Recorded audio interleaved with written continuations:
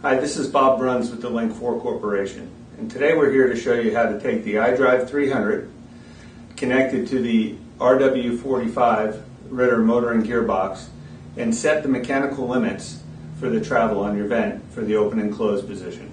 In order to adjust the mechanical limits on the RW45, first we're going to loosen all 4 set screws. There's 2 short set screws and 2 long set screws. Once we loosen those up, we're going to rotate the limits with this brass wheel all the way to the outer side of the motor and gearbox for each limit. Once we achieve that, we will tighten both long set screws.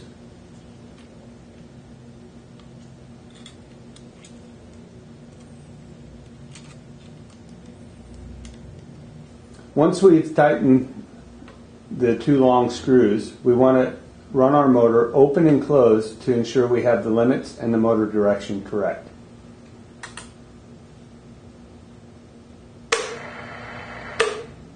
That was closed. Okay, first we went open direction and we stopped on our limit. Now when we switch the motor to close, the motor should turn. If we had our directions wrong, we would have stopped on the safety limit.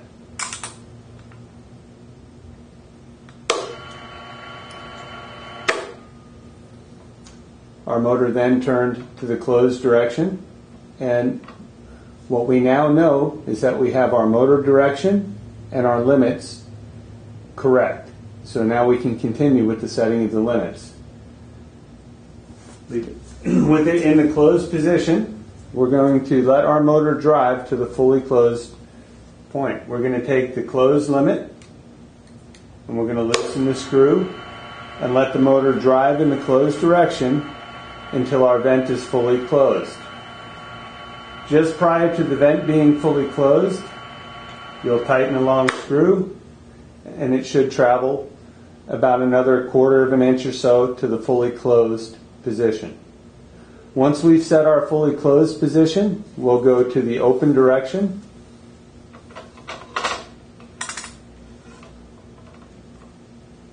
We'll let the motor run for about 5 seconds and then go back to the closed direction.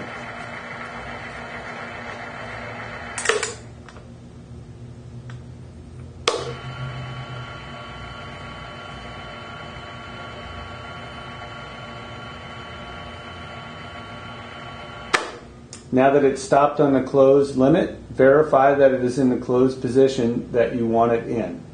Once we verify that we're in the mechanically closed position, we'll now go to open.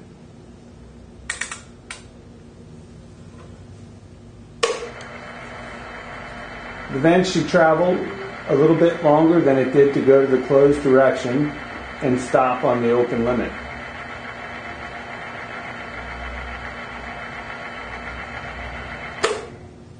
Once it's done that, we'll loosen the long screw for the open direction. And we'll allow the vent to travel until it's to the open position that we want as fully open. Once it gets there, we tighten the screw and it stops at the open position. Once it's stopped at the open position on the limit, you again want to travel in the closed direction for about 5 seconds.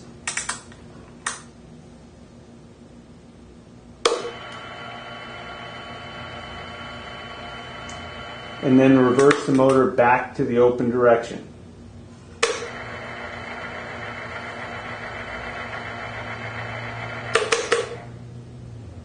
Once you've done this, the motor limits are set. And you want to ensure that all 4 screws are now tight.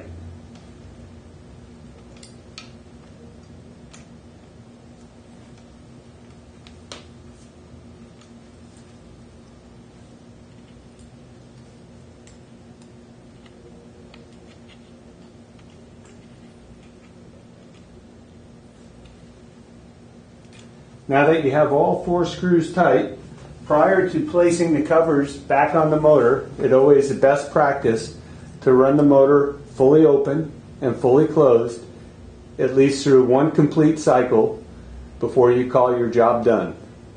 Now we've done the mechanical limits for the Ridder RW45.